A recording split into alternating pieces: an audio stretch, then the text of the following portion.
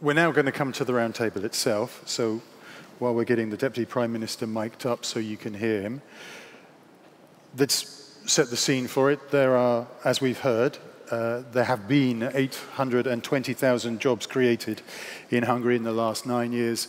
That's in a country with a population of just under 10 million. The country has boasted the second highest GDP growth in the EU in quarters 1 and 2 of this year. And it has one of the lowest employment rates in Europe at 3.4%. So far, so good. But what are the challenges ahead? And can Hungary respond to them? Can it make a successful transition and be among the winners of the fourth industrial revolution? To discuss this, I'd like to invite to the stage Jurica Novak, senior partner at consultancy firm McKinsey&Company and managing partner in Central Europe, and Debora Revoltella, director of the economics department at the European Investment Bank.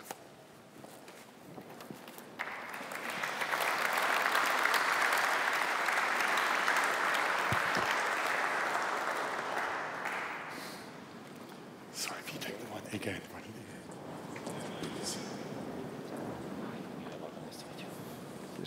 Hello. Where should we sit? Please. Thank you. Excellent, and I can see our countdown clock as well. And as I said at the beginning, it's my job to keep things running on time, and we seem to be struggling a little bit with that. So we'll try and catch something up here if we can. I'd like to start by setting the scene a little bit more.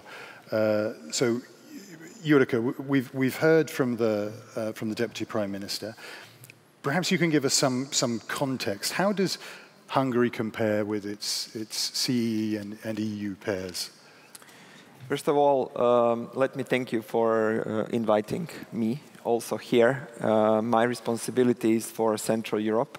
And I know that this is Inspiring Hungary conference, but having heard the esteemed gentleman speak before me, I have to say that entire Central Europe should be inspired by Hungary and its fantastic performance over the last years. That's also part of the context. I think we are all aware that most of the Central European countries have been rapidly catching up with the rest of Europe over the last years. And in GDP per capita, we have some countries which are almost there at the European average, such as Slovenia and Slovakia. Hungary and Poland are right behind. And I think given the trends that we have seen, this is going to rapidly converge even more. From the perspective of employment, I think we are facing here, in particular in Hungary, a situation where we are lacking labor. But the technological revolution, which is happening all around us, is at the same time a challenge and an opportunity. As ever. Debora, what are the EIB's focus areas for Hungary? And are they trying to, again, to set the Central European context to that? Are there different priorities for Hungary than, say, for its FIFO peers? So, first of all, let me thank you very much also for the invitation, and really pleased to be here today and to talk about these challenging plans that you are putting forward. And I would like to start saying that this changing shift toward a more technology-driven economy is something particularly important for a country like Hungary, so I very much welcome on this point of view. Because I think the structural issue of an economy like Hungary really require at this point of development the upscale in value added and moving to the technology, new technologies and new digitalization. We have been working in this direction and suggesting this to the economies of the region of the Visegrad countries in the last years. So as the EIB, I think we we really stand behind that. And it's also reflect on what we are doing on an operational point of view in the country. We are lending, trying to support investment activities in the region. So far, there has been much more demand on the public sectors, and we would like to move more on supporting the private sector. And I think this is something important also on the point of view when you design the new program to have a much more push on the private sector component. And in terms of investment, we have been working a lot on this concept of smart economy, so smart municipalities, smart development of the countries, and this is something where we continue to work. But I think the challenge is always, as the European Investment Bank, we are not promoters, so we are supporting existing projects. We can help the projects to develop, but we are supporting existing projects. There needs to be a demand, so you need to have a market developing in this direction, and we are very happy that there is a push for the economy to go in this direction, and we would be happy to support it. Thank you. Deputy Prime Minister, I couldn't help but notice that you reached for your pen. Do you want to respond to either of those? Just shortly, because I had plenty of time to talk about the situation in Hungary and the Hungarian economy, that I believe we have a little bit higher state debt at this moment. So I am Minister of Finance, and I have to minimize the risk of the budget and keep the balance equilibrium. So I believe that we have to focus on minimize the risk, and of course, parallel with these financial steps, we have to increase the possibilities to invest the foreign investors to the country, and of course, minimize and reduce the public sector, and of course, help and support the private sector in the other side. So I absolutely agree with Rebecca that it is the main project of the government. Talking of risks slightly further ahead, what do you think? What are the major successes to Hungary's continued success in kind of short to mid-term, as far as your crystal ball will allow you to see that? I have mentioned some external risks, because the internal problems we know that the shortage of the labor market, and of course the labor force, and of course to change the education system, mainly focus on the vocational training system. But at this moment I see a more risk in the external environment. So as I mentioned, the trade war between the US and China, the slowing economy of Germany. So it's a popular saying that if Germany sneezes, the smaller nearby catch a cold. So it's true, and we wait this cold period. So we have to prepare ourselves for this slowing period in the future. And of course, we have to focus to avoid the middle income trap. So the cheap labor force time is over.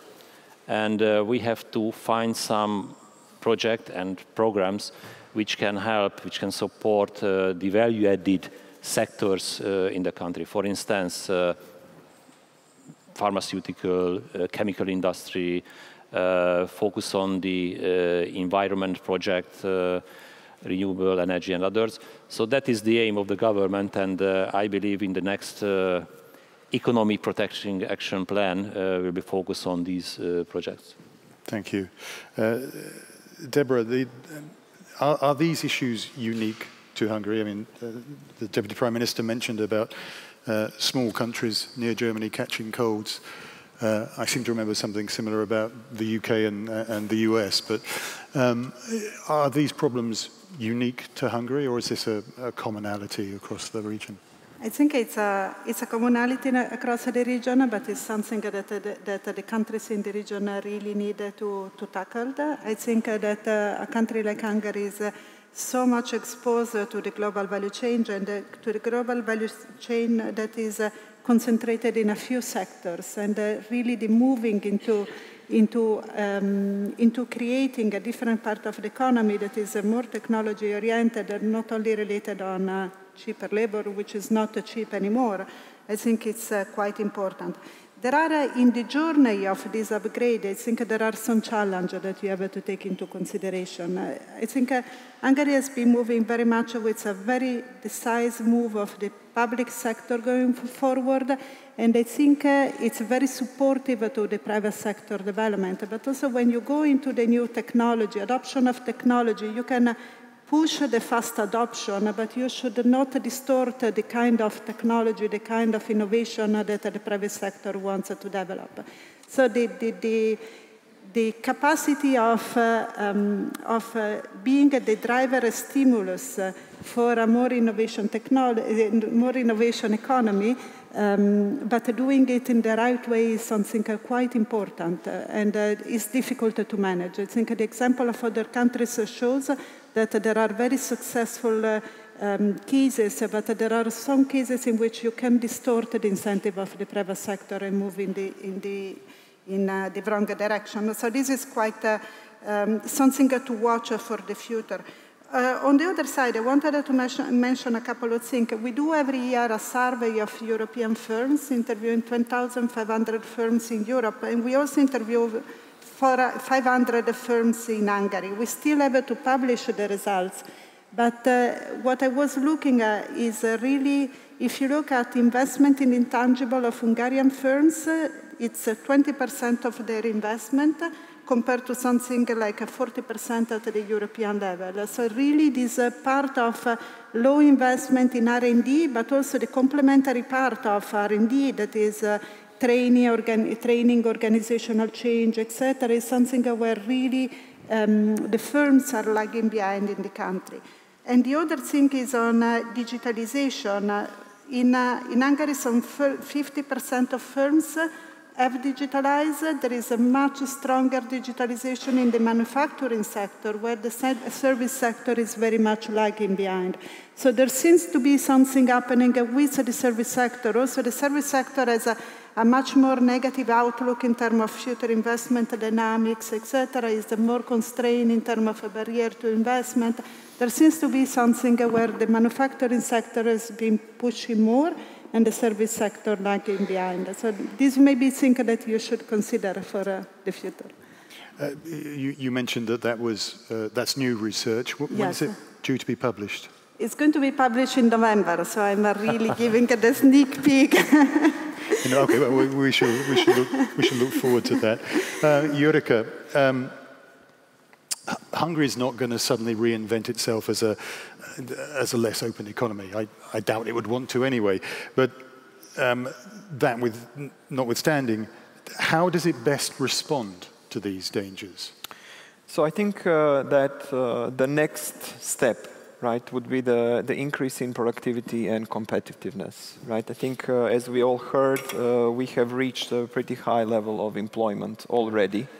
And even though there are some very positive trends with the people starting to return to Hungary rather than exit the country, it is unlikely that the next investments will drive additional employment, right? Also because of the tightness of the labor market in the region. So one of the things mentioned that Hungary is lagging behind is the investment in R&D. Hungary is actually 2.5 times behind Austria, for example, in R&D as part of the GDP. And in our view, this will be the key driver in increasing the productivity and competitiveness for the future. However, Hungary has some excellent foundations. For example, the educational system is very, very good. However, the prevalence of the digital skills, adoption of technology in the way that the country works is not the same in public and private sector, as we just heard. And this is a challenge that should be tackled so that the next engine of growth, so to say, kicks in. I believe that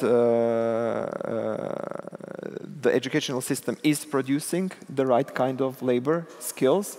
Now the question will be how to transition those people into the companies which are currently active, and how on that basis to perhaps attract other companies to come and invest in less labor intensive but more knowledge-based economy.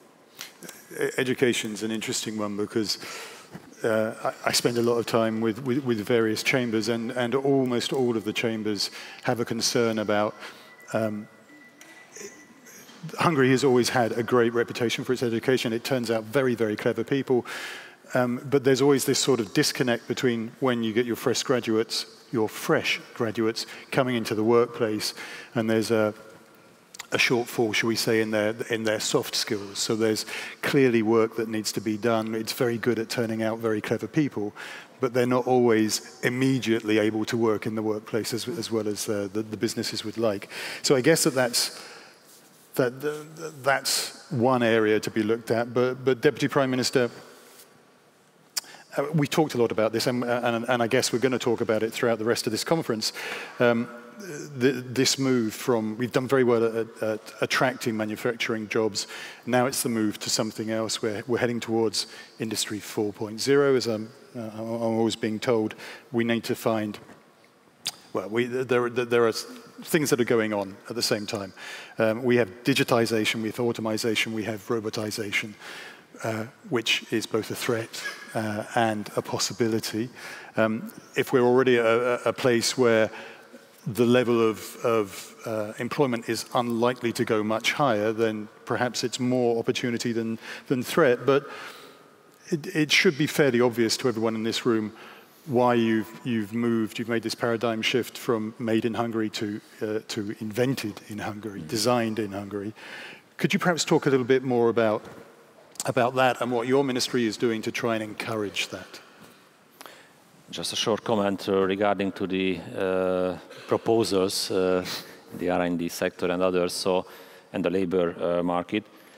So now the employment rate is 70%, and it's a good sign about the recent economic achievements.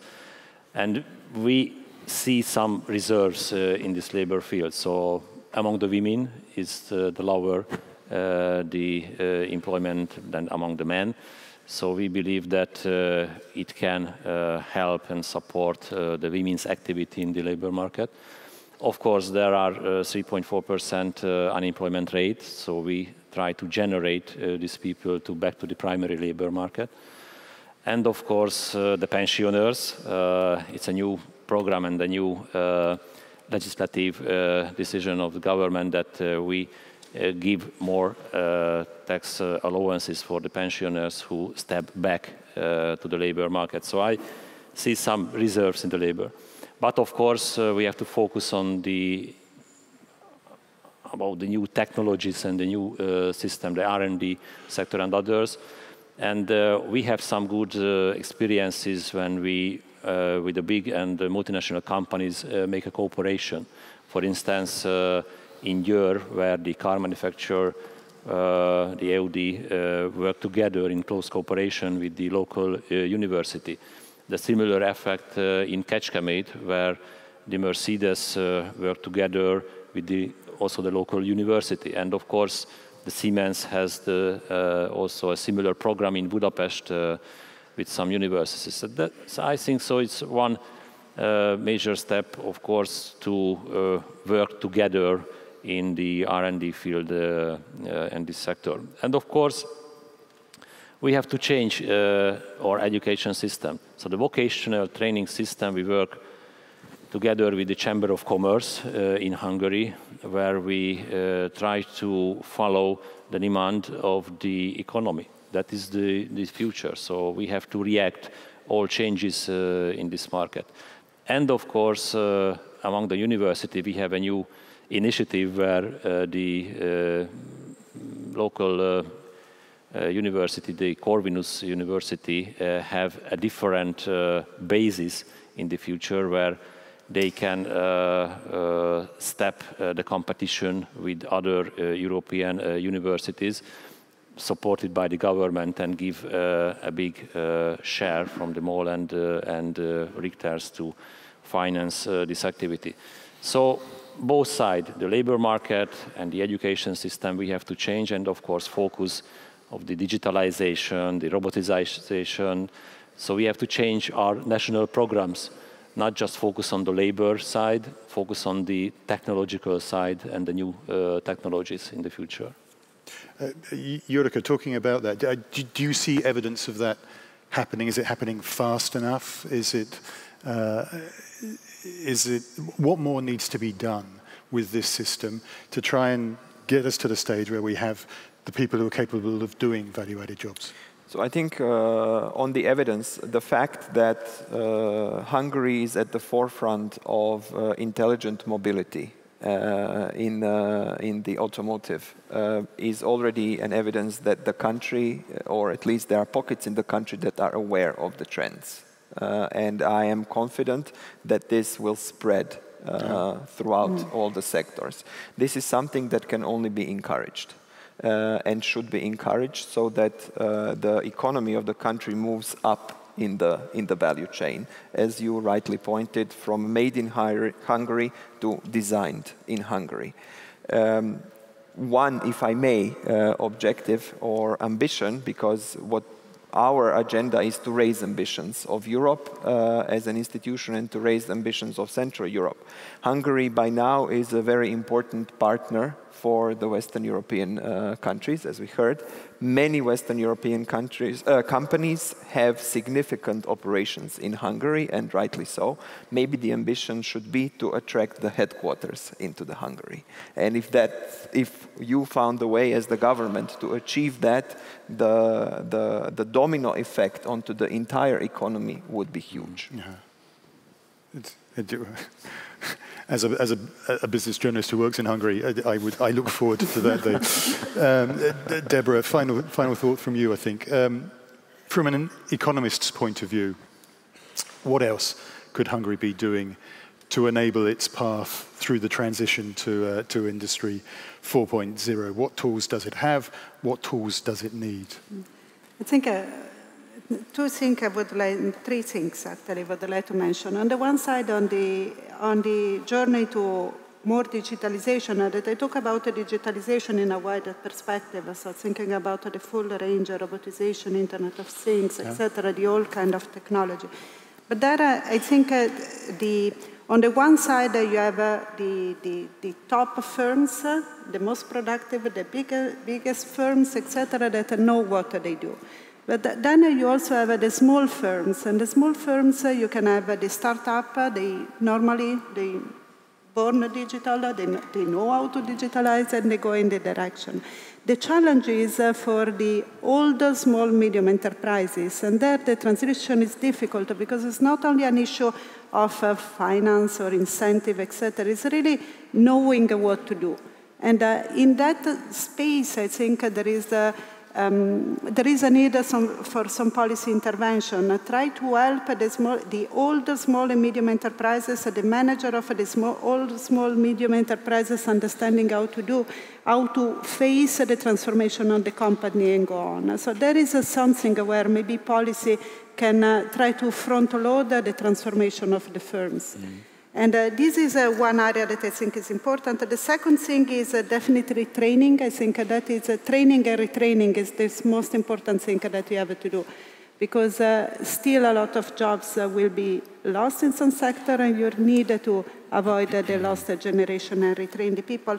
But knowing how to train is difficult, because normally training and vocational training tend to be a little bit more backward looking, and it's difficult to skip to the new technologies, to the new topics, and to really start retraining for the new immediately. The last point that I wanted to mention is something that at the European level is coming as a top policy priority, and is energy transition. And I think I just wanted to mention that everything that has to do with technological change can also new R&D, etc., can create a new opportunity, making easier something that is incredibly difficult, that is the energy transition. And for a country like Hungary, I think you have to start thinking how to use everything that you are doing in terms of technological transformation, innovation, etc., also to start kick-starting the energy transition for the country. Thank you very much. We are almost out of time. I'll